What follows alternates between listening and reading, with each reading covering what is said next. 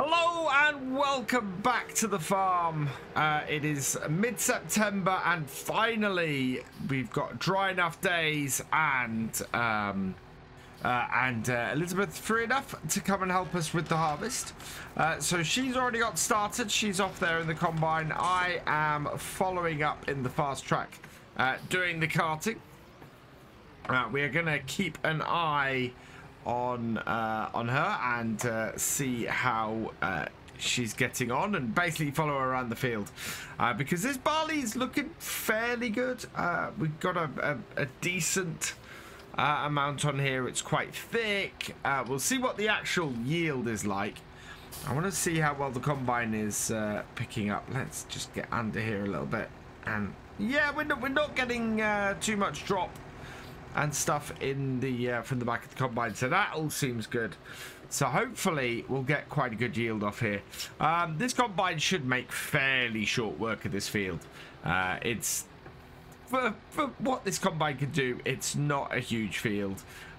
She's going to do 3 headlands around it before cutting in, and we're not going to get many lands in the middle of the field. It will be yeah, it'll be a couple, because I think the way we planted this is straight up and down the field, along the sort of the long edge. As long as we make sure the tank on the combine is empty before she attempts a cut in, we should be okay. So yeah, we'll keep close eye on that.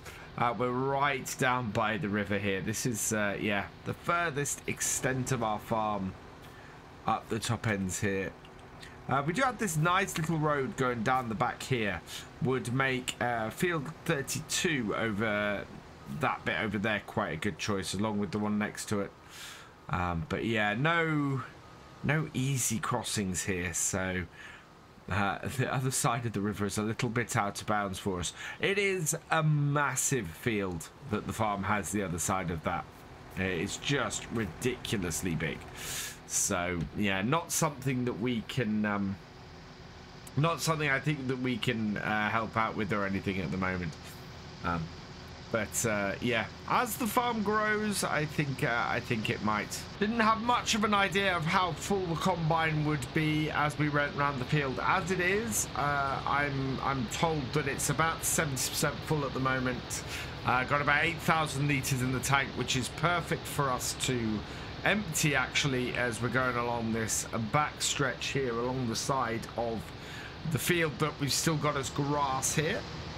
So let her have enough space to turn around, and then what we'll do is we'll empty going along that side there before she gets stuck into the second headland here and cutting that.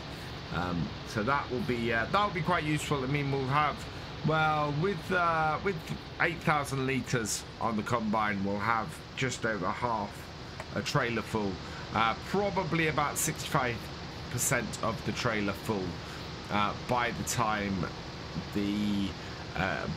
we've emptied. Going in, yeah, there we go. Makes that nice little area there to make sure she can turn properly, and then we'll just pull in beside here. And this is the bit that worries me. I'm going to have to wait. Oh wow! I'm hoping this first one is completely in the way. The second bale shouldn't be though. Oh no, these bales are absolutely in the way. I have to hope that she is not full by the time she gets to the end of the field. And then we'll have to empty out as she starts the second headland. Because, yeah, otherwise we're going to have an issue. There we are. Neatly cleaned up that bit at the corner at the beginning. Oh, where you go? Where are you going? Yeah, I was hoping those bales weren't going to be in the way, but the length of that auger is huge. Much bigger than the actual header is. So we get a quite good distance away from the combine while we're emptying, but at the same time, it's a little bit misleading. There we go. and that'll empty, and we'll go as we'll empty as we're going. I'm getting better at this unloading thing now. It's headlands present a little bit more of a challenge because they have the whole thing of not really having a straight route to go, so you're constantly having to look back and forth, whereas if you're emptying in the middle of the field and in a cut-in, you're actually fairly good. We might get a full load off this, or very much nearing it. Certainly that is still filling up, but I think it's, yeah, it's basically it's going straight into the tank and straight out. I think we'll fill to the end of this bit. Whoa. There we go. Yeah. Get away as she turns. That is a fairly full looking trailer, so I'm gonna get some more grain in the tank, I think, and then what we'll do is we'll empty as we're coming back down that far side. Just top the trailer off and go and unload for the first time. And as she starts on this side here, we want a couple of 1,000 litres. That should be just enough to get us to empty, and go from there. Let's pull it up, and we should be all good. We'll just slow that down a little bit, and we're topped off. There we go. Let's go and get this tipped, and hopefully she won't have a full tank by the time we get back. So as I mentioned in my last vlog, we have been putting some chicken wire across here, just sort of protecting the barley that we've got, because yeah, our chickens roam very close to this storage area, and we don't want them just sort of eating all this barley. So we put some wire across the front here, stop them getting in here, making sure that the barley is kept separate from the chickens. We've got our barley that we had previously from our first lot in here. That is down here as well. Looking like we're going to have a decent amount of barley on the farm from these two fields this year, which is great news, you know, to have a first year's worth of barley that is of a decent amount will be good. And there we go. And next year we're definitely going to be adding at least one more arable field to the farm, in the form of the bottom little bit of field 35. I think that should be good. I might wait though to see exactly how much we have from or how good the land is around here. As I said, one of the things we're going to get done after this year's harvest is some soil samples taken. It's going to cost us a little bit of money to do it. We didn't have the money when we first started this year to have the soil sampled, but it's very much I've been advised that it's something we should do. Make sure that everything we're doing is absolutely right, and we'll go from there with it, really. There we go. And yeah, combine's doing well. This will be the third and final headland for the combine, and so that should be all good. Get the combine emptied again.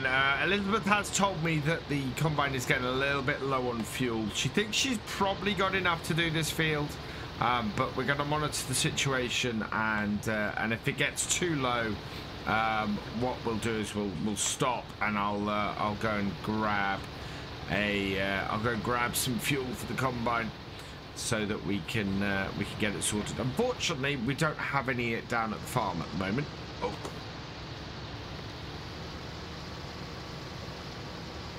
We're coming to the end, so makes sense to empty here. That's got it. Let's move out of the way. So yeah, if it gets too low, then we'll go and grab some fuel. But at the moment, it seems to be at a level that that should be fine.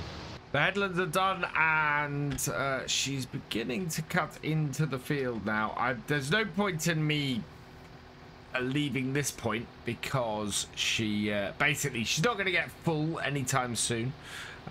We can probably take about another 5,500 litres in the trailer. So I've asked her to let me know when the combine has that much in it.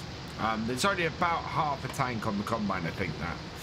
So as soon as she reaches that or gets close to that sort of 4,500, what we'll do is we'll go and empty, and that means we should leave the combine about as empty as we can when we head up.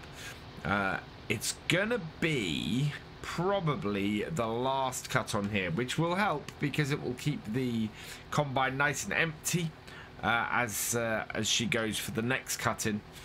For the next set of lands on here. Just trying to see. Yeah, where is she? There we are. There's the combine.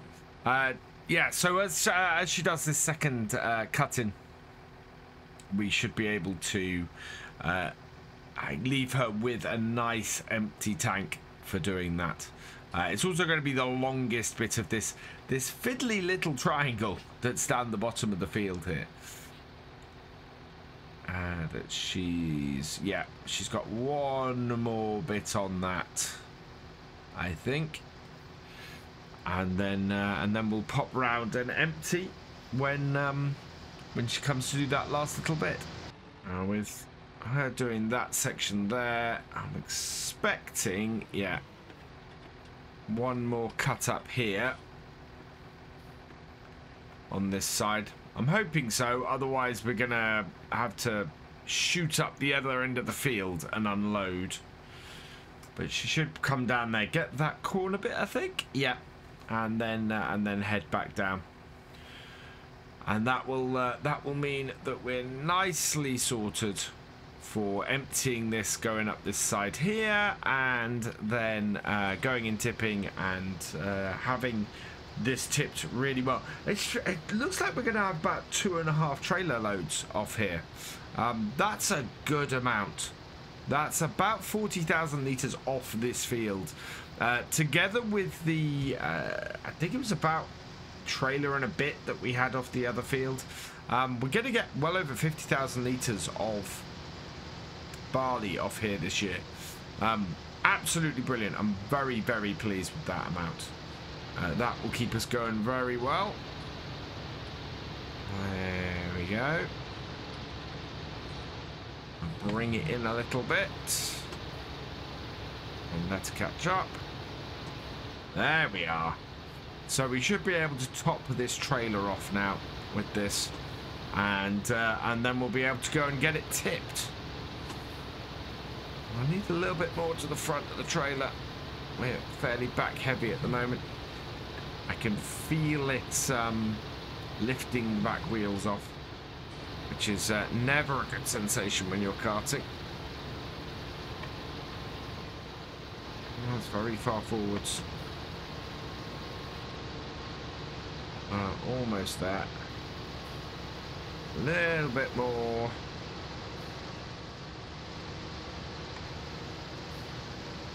Got any more for me? No, it's empty. I think we're almost full though, so yeah, let's go tip this. Nice empty combine for the cut-in, and yeah, there's no point in us waiting around for maybe a couple of 100 litres to top that trailer off, because it will just, well, it'll do it very, very quickly, and we'll leave the combine with quite a bit in its tank. So yeah, it doesn't make a lot of sense. Speaking to Elizabeth over the radio, the yield off this field is about 90% of really a standard yield for barley. So it's not perfect. There are still ways we can probably optimize this field. which will work well for us and will help us to get better yields off here. We need to, as I said, part of that will absolutely be, come on, tip it, there we go, will absolutely be optimizing for our soil types. At the moment we're not doing that. We don't quite know what soil types and everything we've got, and as a result we are not optimizing for those soil types. As soon as we can do that, we will do. As I said before, it's going to cost us a couple of thousand maybe to get that work done. At this point though, that is very much worth it. If it helps us to maximize what we can do on the farm, it's going to make a big difference to us. But it's time will tell.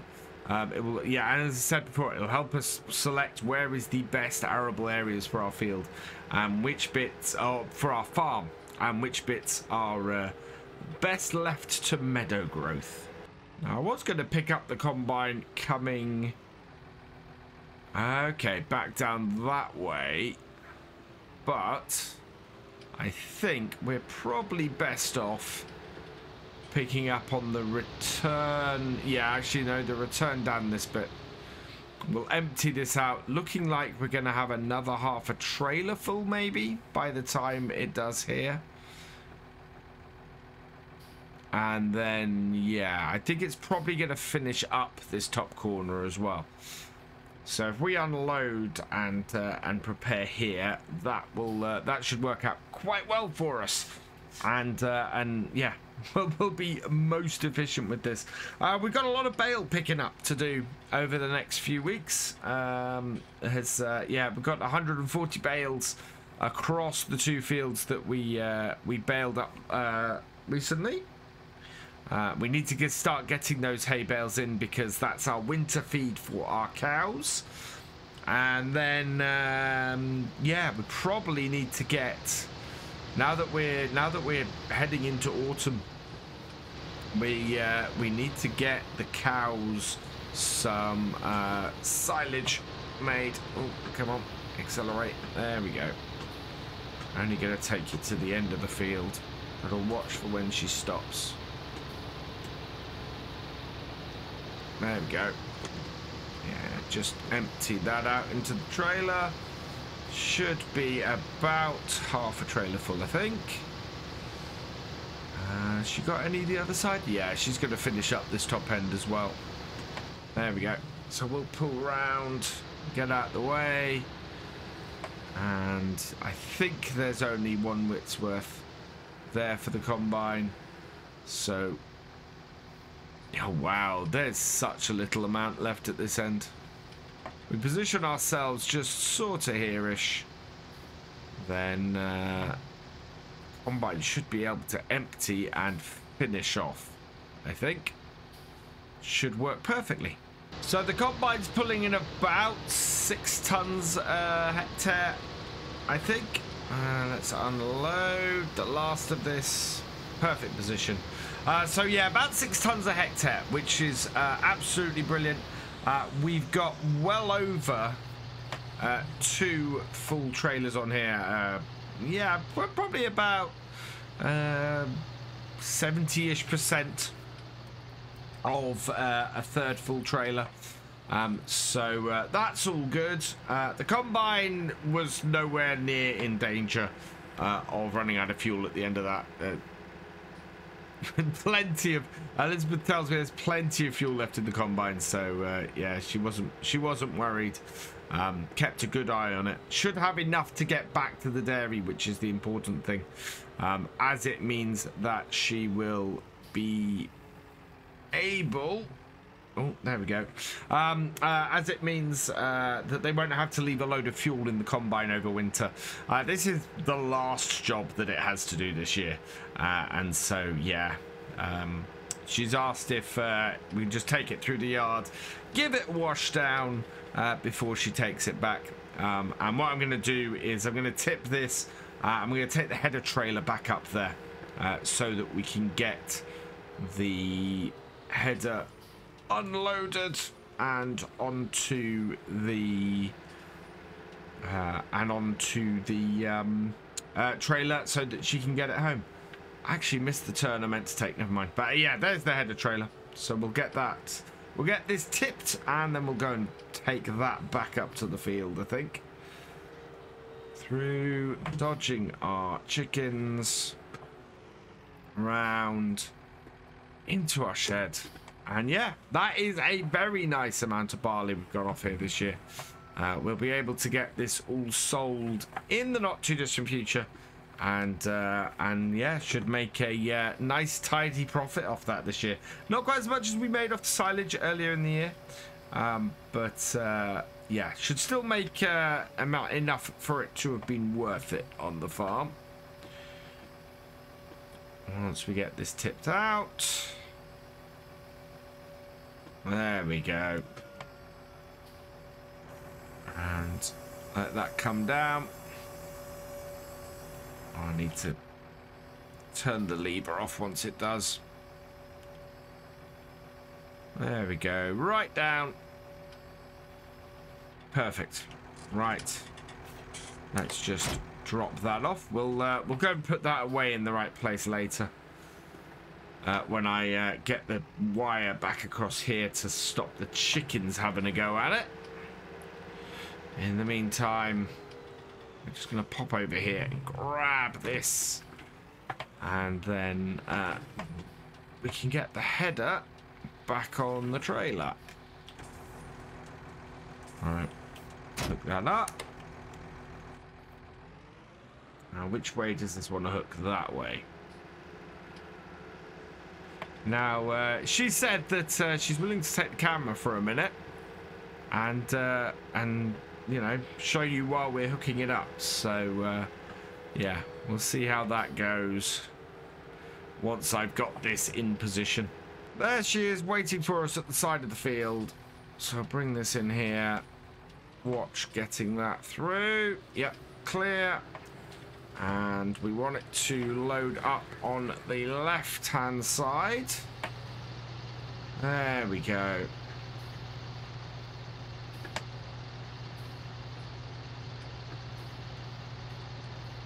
That should be about right. So I'll turn the engine off.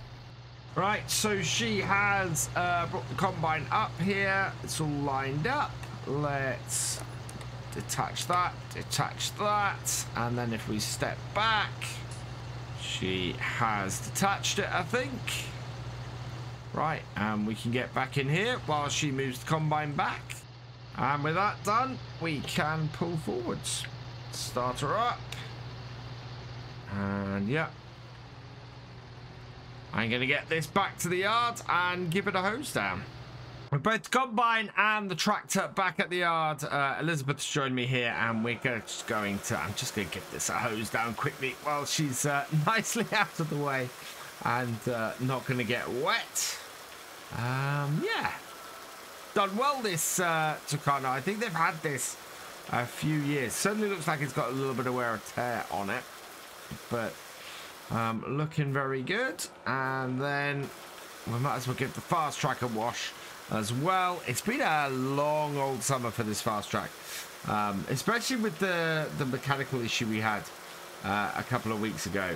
Now that that's fixed, it was actually an issue with the hydraulics, which is why I was mucking around with it at the back, but now that's all fixed. It's working beautifully again. There we go.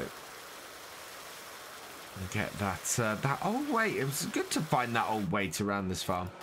And then we'll get the header done as well. And yeah, this has been quite good. I don't know. This combine is pretty good for the farm. I think we could probably get away with a smaller one if we wanted to. But I think in general this combine is a good size for things over here. But anyway, that is the harvest done for the year for both the dairy and and this farm as well, and Brompton Farm. So yeah, we're gonna leave it here for this vlog, which means that all that remains is for me to say thank you for watching. I hope you have enjoyed this video. Please give it a like, drop us a comment, and give it a share. And for all the latest videos from the farm, please subscribe to the channel, ring that bell, and I will see you next time. Goodbye.